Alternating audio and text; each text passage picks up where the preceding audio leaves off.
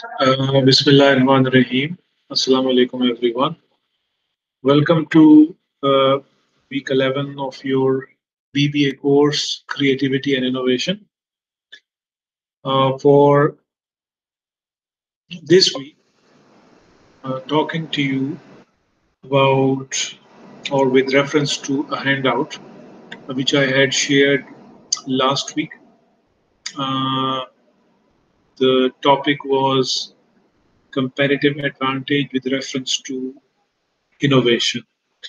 Let me show you the topic first from the course outline. So if you look at your course outline for week 10 and going into week 12, 11, I will also explain this. The topic we are focusing on is innovation and comparative advantage. So during week 10, I shared this handout with you through the Google Classroom, asking you to read or review it, especially pay attention to the questions at the end. There are about 4 questions. And then connect your understanding of this handout based on your reading with what I am going to be talking about when I'm reviewing this handout during week 11, which is this video lecture or talk. Uh, by the end of this handout presentation, I will then have a brief review of the week 11 handout, innovation as a business process, whereby I will be discussing the case of T20 cricket in Pakistan as well as around the world. And you will be required to read this handout during week 11 and for week 12, which is next week. Again, I will be reviewing this handout uh, as well. So, coming back to the discussion point for today, as you can see, this is week 10's topic being covered through week 11's video lecture or talk. It is titled Achieving Competitive Advantage, the Case of Innovation at Engro Foods Limited, Pakistan. Uh, it has been derived from 3 major sources. One is your course book by Joe Tidd and John Bassent. I have done some work on this handout myself as well to make some amendments and additions. And then it takes help from the Engro Foods website or some of the information available through their online platform. Uh, Before I begin a discussion on this handout, let me quickly show you 2 of the relevant websites that I'll be referring to while I'm talking to you about Engro Foods. One is the website of Engro Foods itself. As you can see here, this company is now called Friesland Campina Engro Foods Engro Pakistan Limited. I will explain why this change in name and what has happened, because the handout that you were required to read and the handout that I shared with you at the time of writing or preparing that handout, the company was not taken over by Friesland Campina as a subsidiary. Uh, but there have been some changes since then, hence you see some uh, different pieces of information here as well. So I'll be looking at some aspects of their website. And this is the second website of Engro Pakistan. Engro Pakistan is the company which owns or which had a major share in Engro Foods. So I'll be connecting some of my case or handout discussion with Engro Pakistan and also with Engro Foods. Okay, so let's now begin our discussion with regards to this handout.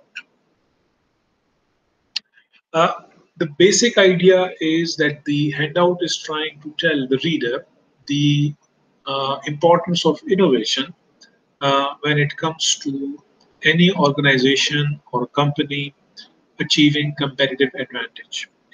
What is the role of innovation? How it enables any company, any organization to achieve competitive advantage. This is the focus of this handout. Now, it starts with some generic discussion about what is competitive advantage. So I have highlighted some relevant sections here. For instance, it says that what successful organizations have in common is that they derive their success in large measure from innovation and acquiring and sustaining a competitive advantage, something I mentioned just a while. What is competitive advantage? The write-up goes on to try and tell us what it means. So, for example, a competitive advantage refers to that characteristic of a business that allows it to outperform its competitors. Uh, Competitive advantage can be defined or described in a number of ways. For instance, the ability of or the capability of a company or organization to be consistently better at doing something compared to its competitors. Now, please remember that when I say this, I'm using the word consistently. By consistently, I mean that competitive advantage is something that a company is able to be better at, or a company is able to perform better at continuously. It's not like a one-time hit, or uh, achieving something or doing something better only once. You have to sustain it. You have to continue to be better, and you have to be better at that particular aspect of your business compared to the competitors in continuously to be able to then achieve a competitive advantage. Now, uh, keeping this particular aspect in mind, the write-up goes on to tell us that whilst competitive advantage can come from the size of a company just because it is very big or has a lot of assets, or it has access to a lot of resources, or it has big operations or big scope of its business.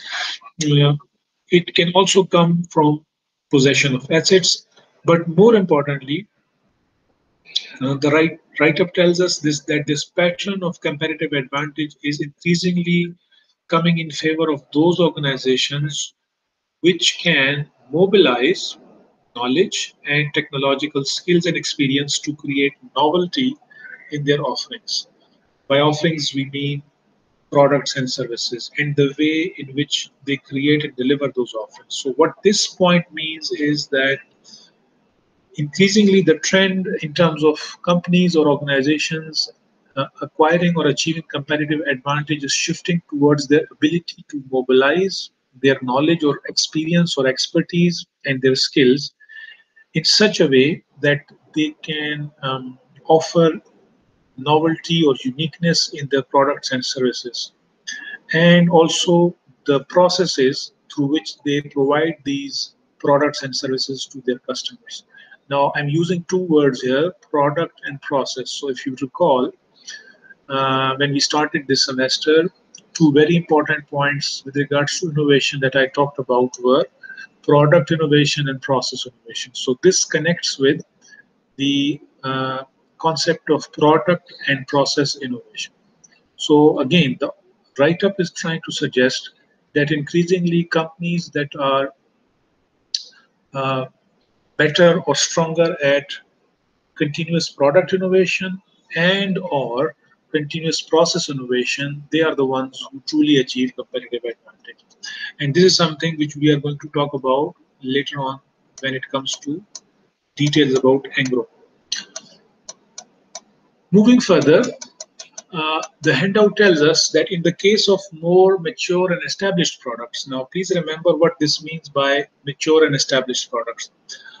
Mature and established product means that those products which have a consistent demand uh, uh, and they are not seeing an increased trend towards sales and market growth. For example, most of the food products, and the reason I'm talking about food is because our case or write-up is about Engro Foods. Now, if you look at the food category, the food business across the world, including Pakistan, is a relatively mature and established market.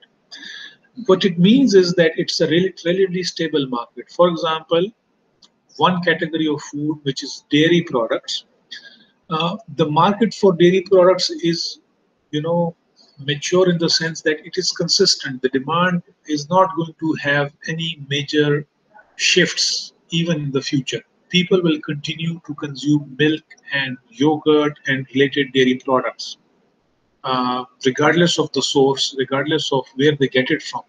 Some of us will buy milk as available from the shops. Some of us will buy the processed milk. Either way, the market will remain mature. There will not be very much any ups and downs or increasing or decreasing trends in the market. So that's the point being made here, that in the case of mature and established products, competitive sales growth comes not simply from being able to offer low prices, but also from a variety of non-price factors such as design, customization, and quality. Now, what this means is that markets which are relatively mature or stable, where there is not a lot of fluctuation in the market, that demand for the products is consistent, just like the example of the dairy products that I explained. Or, for example, you look at the market for bread, uh, or the market for bakery products, or the regular breads we buy from the shops, uh, the naan buys, or etc., or the tandoors, as we say. This is a very stable market. You will always have a demand for roti or bread across Pakistan. So that's why I'm giving you this example of food as being one of those industries in which market is stable or mature.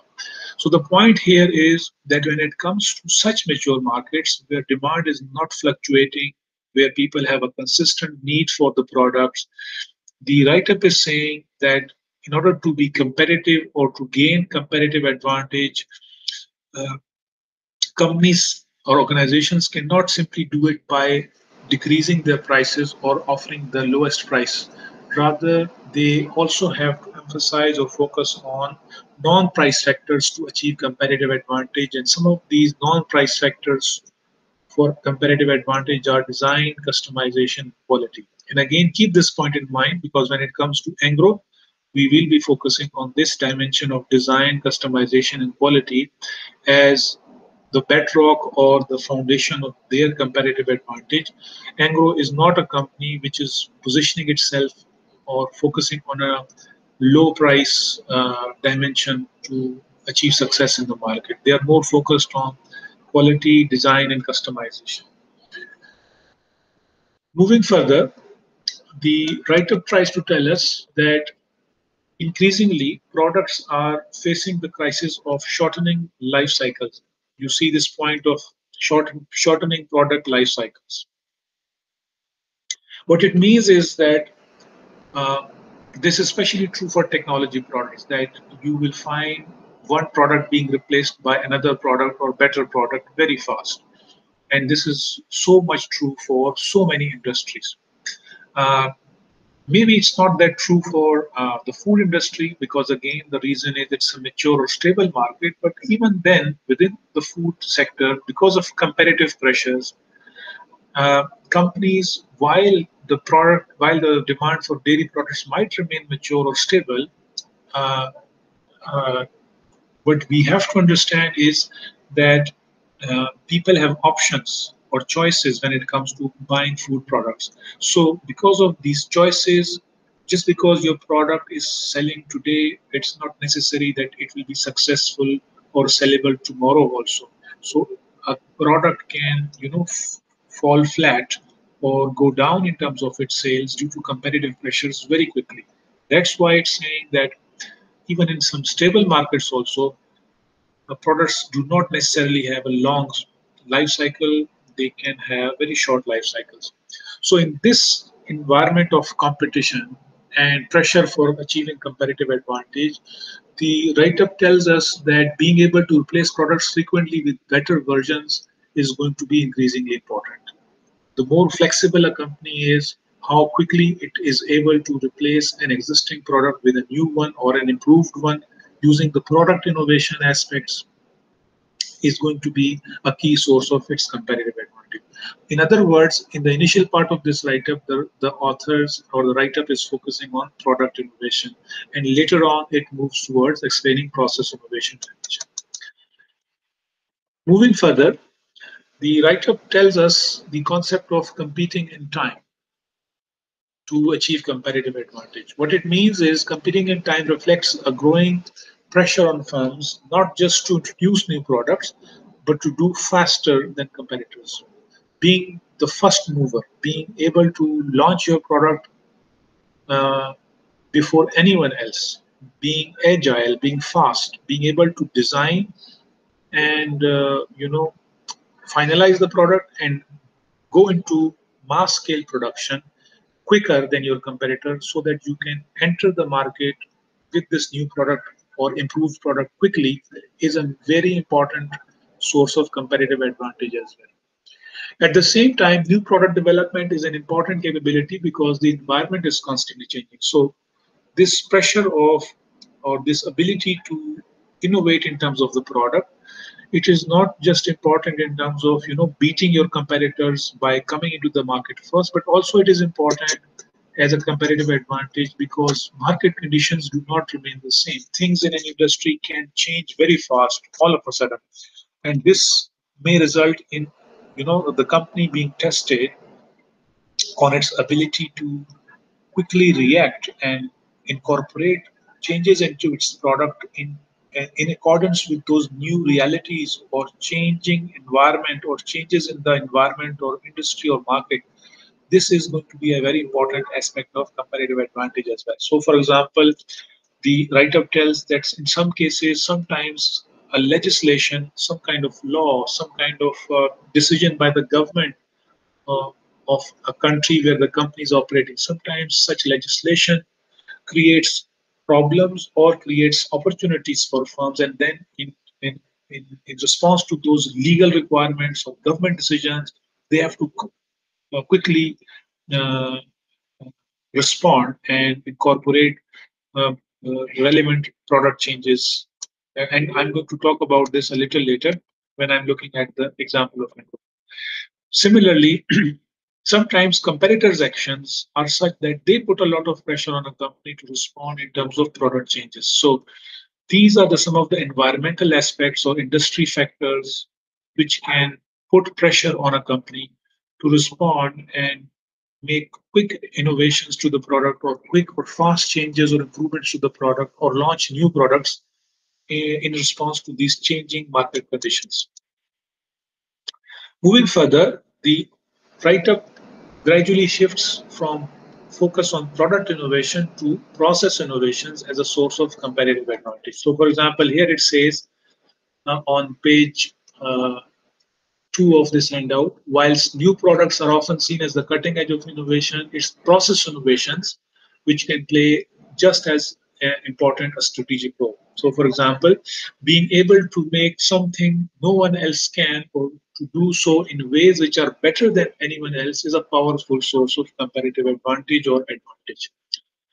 In this regard, the example of Japanese dominance in terms of the car industry is given. Brands like Toyota, Honda, and Nissan, uh, they established a very strong foothold in the car or automobile industry precisely because of the Japanese ability to uh, achieve process innovations, their ability to produce cars using some such performance advantages, which enable them to have quality products but at better prices as well. And that is why they were able to penetrate big markets like the US market using their process innovation capability as a competitive advantage. The way they were manufacturing cars, the automation, the level of use of technology, and the process, the whole process of manufacturing cars was the key advantage of the Japanese companies for many years. Similarly, examples of Citibank, Benetton, Zara, and Southwest Airlines. You can read up on these through the internet what Citibank did in terms of you know process innovation, Benetton, Zara, and Southwest Airlines. These are all examples of firms or companies which have acquired competitive advantage by way of their focus on process innovations. Moving further, the write-up goes on to tell us, importantly, we need to remember that the advantages which flow from these innovative steps gradually get competed away as others imitate. Now, please remember that just because you are as a firm you are better at product innovation or process innovation, it does not mean that uh, your idea or your product or your process will not be imitated or copied, because the moment it is copied, the moment your competitor is able to produce a similar product or is able to use the product using a similar process that you are doing, your competitive advantage, your uniqueness is lost. So, what this means is that companies have to consistently, constantly continue to innovate in terms of product or process. They cannot afford to stop at any time. The reason is that the competitor might catch up, or competitor might be able to imitate, or competitor even might be able to find out a better way of doing things.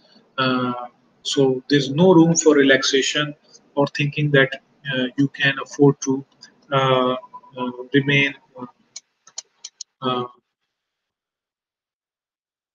uncertain or remain oblivious to what the market is doing or what the competitor is doing. Starting from the last paragraph of page 2 of this handout, it starts to focus on Engro Foods. Now, please remember that at the time this handout was developed, the company's original headquarters or main uh, location was Sahiwal, Pakistan. This connects with the dairy industry and the raw material, the raw milk especially, which is available in central Punjab, and Sahiwal was one of the major cities in this regard. However, ever since the company's acquisition by the Dutch company, as I mentioned when I was showing this website, Friesland Campina, when they took over the company, this happened probably, if I'm not wrong. In fact, I'll quickly give you a quick handout of this company. So it says that the company was acquired by Friesland Campina in 2016. But however, what I must share here is that the this acquisition was not immediately reported. It took a while before all the legal requirements were fulfilled. So as of 2020, this company is now called Friesland Campina Engro. Uh, so coming back to this, because of this acquisition by the Dutch company, the headquarters now has shifted to Karachi instead of Sahiwal, and that's why in the handout I've highlighted this point in red color to suggest that this is something which has changed, uh, and the headquarter has shifted. Similarly, the company is no longer the subsidiary of Engro Corporation. Rather, it has a mixed ownership in terms of the Dutch company and Engro both having shares in this company. However, the Dutch company Friesland Campina has a bigger share. So again, this subsidiary is no longer Engro Corporation. It's a combination of Engro as well as Friesland Campina. Both of these uh, have a stake or shares in Engro Foods. Now, in the handout, there are two categories of Engro Foods products which are presented. One is the food and beverages, whereby the title of this category is Olpers, and here you have a list or number of different products under the Olpers brand connected with their milk or dairy product category. And in the handout, the second major category is the Omor category in the frozen desserts component, which are all the different kinds of ice creams. However, the reason I've highlighted frozen desserts and food and beverages with in red font, red color, is because ever since the takeover of Engro Foods by Royal Friesland Campina, the categorization has changed, as you can see here. Olpers or more, but they are also showing a third category, which is Taran. So in the case of handout, we had two categories, Olpers and Omor, but now with an update because of the acquisition of Friesland Campina and some changes taking place at Engro Foods, they have the third category, Tarang as well. Now, if I take you to Olpers, here you have uh, different products as shown on their website. So they have full full cream milk, low fat milk, full cream milk powder, and dairy cream. These are some of the subcategories.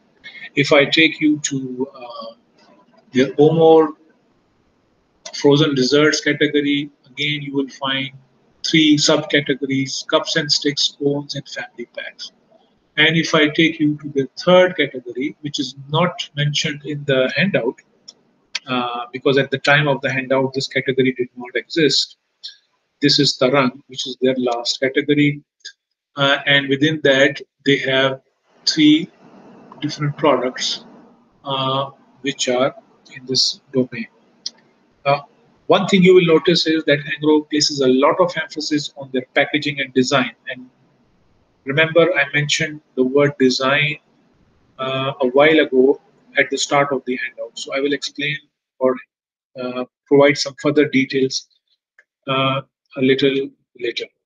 So having a look at these products and their visual appearance and focus on design and packaging, this has to be kept in mind because this will be one of the points to remember when you are attempting to answer those questions at the end of the handout.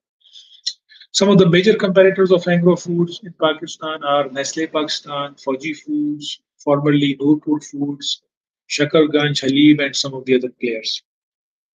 And these are some examples, some of the companies which are uh, competing with Engro Foods in terms of its products. Now, coming towards the last part of this handout, this was a self-learning activity assigned to you last week. Now, using the discussion that I am having with you right now, you will attempt to answer these questions which are provided here. Now, for example, the first question in this handout is how does the company use its corporate knowledge, skills, and experience for achieving competitive advantage in the food category? Uh, Remember, I mentioned the concept of knowledge, experience, and skills at the start of this handout. How does the company do that? Now, part of this answer comes from the paragraph above this question. The use of knowledge, skills, and experience in creating and delivering products. 87% of Engro Foods is owned by Engro Corporation. Again, this ownership has not changed. As I mentioned, Engro Foods is not the major shareholder. It is a shareholder, but the dominant portion is now taken up by the Dutch company Friesland Campina. However, because for many years the company Engro Foods was a subsidiary of Engro Food or Engro Corporation. Engro Corporation is a big organization. It has different subsidiaries or subcategories or businesses. It is the owner of Engro Fertilizers. It, of course, is the owner or was the major shareholder for Engro Foods. It is also a major owner of Engro Powergen, which is a power generation company. It is also into the petrochemicals business. It is also into the trading and processing business. And it is also into the business of chemical storage and handling through their Engro Vopak. To illustrate this point, let me take you to the Engro Corporation website. So, for example, if you go to their website and you check this link R verticals, you find that they are into the energy and related infrastructure business through Engro Energy and Engro Energy LNG terminal. Different. You can click on these to find out what kind of business this is. They're into the food and agriculture business. Here you have our case company, Friesland Campina Engro, uh, the case that we are focusing on. But then you see Engro fertilizers and Engro zinc also. They are into the petrochemical business through polymer and chemicals and OPAC. And now, since the last couple of years, they've also moved into the telecom sector through Engro Digital and Engro Fresh. Now, what I'm trying to here suggest is, if you look, keep these points in mind, and now if you come back to this question, what it means is that they have the company Engro Food is bringing in a lot of knowledge, experience, and skills from other businesses into their food business. For example, their fertilizer business. How do you manufacture a fertilizer? What kind of technical know-how, skill, or knowledge you need to manufacture a fertilizer? What kind of chemicals are used? Engro has transferred this knowledge to Engro Foods also. So, in terms of producing processed milk or frozen desserts or ice creams, Engro is using its knowledge of the fertilizer business as well. Similarly, in the energy sector, they are using their knowledge of energy consumption, energy production to be able to produce their food products at relatively lower costs or through cost efficiencies associated with energy. Similarly, if you look at their chemical storage and handling business, Engro Vopak, which is also visible on their website. How do you store different chemicals? How do you store food products? Milk is a very important raw material when it arrives from these dairy farms. How do you use different kinds of equipments to store milk, which is a perishable product, which does not have very long shelf life? So how do you store that? They're using their knowledge of Engro Vopak, chemical storage and handling to capitalize in terms of their food business also, and how they produce and store processed food and dairy products and desserts, ice creams, tarang, etc. So these are some of the important points for you to remember when you look at this question, the first question. Similarly, the second question, I'm going to give you some hints again, just like the previous one. What design, customization, and quality elements are used by Engro Foods for product innovation? Now, somewhat of a hint is dropped here. The focus on design, customization, and quality for product innovation as evident from a wide range of food products highlighted above. Now, what it means is that Engro Foods has developed this very strong capability on packaging and designing. The product inside the packaging, the primary product remains the same. I mean, if you look at their, for example, all-purpose category, let me take you there.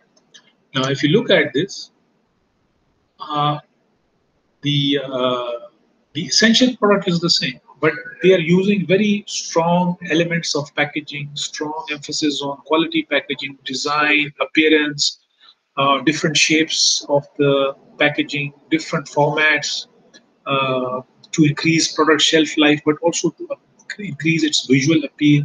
So this is an important aspect to remember when you are trying to answer or attempting to give an answer to this question, that what are the design, customization, and quality elements that they are using to uh, innovate. So what they do is their milk product as a primary product remains the same. They make these adjustments to the packaging. Tarang is just one example of a product which was originally a byproduct from their milk processing. It was a product which was of no use, frankly speaking, when processing the milk for all purposes. So instead of wasting that product or throwing it away, they came up with a very good idea of even converting that into a sellable product. That is why it is called a tea whitener. It is not called milk product because of the very fact that it is not milk. It is a byproduct resulting from the production of their main dairy products for all purpose. So they have converted that into Tarang brand. For question 3, which asks, has Engro Foods replaced its old products with new ones or launched new products altogether? How? Partial hint is dropped here. The ability to replace products frequently with better versions, the ability to compete in time, and the ability to change products with changing times. Now, if you look at again the example, What Allpers has achieved is that they can make these design changes to the Allpers or their desserts, ice creams very quickly. This is one of their very important skills. They can launch new ice creams very fast. It's just a matter of a very short span of time. They can come up with new flavors. They can add some certain flavors to their existing products. And for example, if I take you to their cones category to illustrate what I'm trying to suggest, they have the vanilla and strawberry flavor, pistachio and chocolate, and so on and so forth. So they come up with these new flavors all the time, and it's very fast.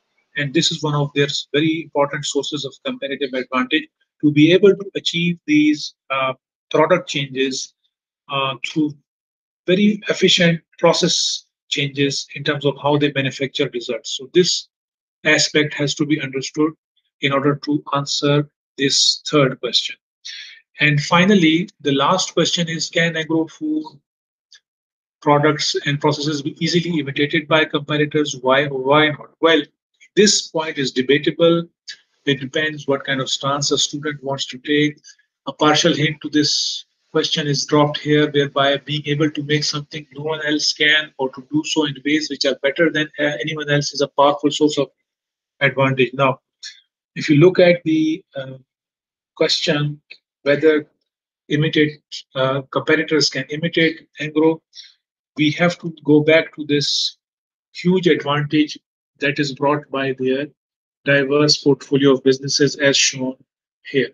Plus, also the fact that Friesland Campina is now the major shareholder. This is a Dutch food company. They bring in a lot of cost efficiency knowledge, design knowledge, their knowledge of the European market, their knowledge of their multinational operations. So they also bring in a lot of technical knowledge and expertise and skills, which means that uh, for this question, even though we cannot categorically say whether competitors will be able to match them easily or not, but the signs are that the company, using its Engro corporation background and now Friesland Campina's expertise, knowledge, and skill of the food sector, it is trying to stay ahead of its competitors, and it is trying to sustain or maintain its competitive advantage. So these are some of the important points that I wanted to make. With this, I come to the end of my presentation. Uh, I will be in touch with you with regards to the next topic. Uh, um, Before I close my session, the final point I want to make is that next week I will be discussing this handout with you, Innovation as a Business Process, where I'll be discussing the case of T20 cricket as an innovation in cricket. So I will be sharing this handout with you through the Google Classroom also, and then cover it in detail during week 12. If you look at this handout, just one final point, that at the end there are 5 questions which are given. So these will be covered during week 12. I thank you for your time. Thank you very much, and for the best. Allah Hafiz.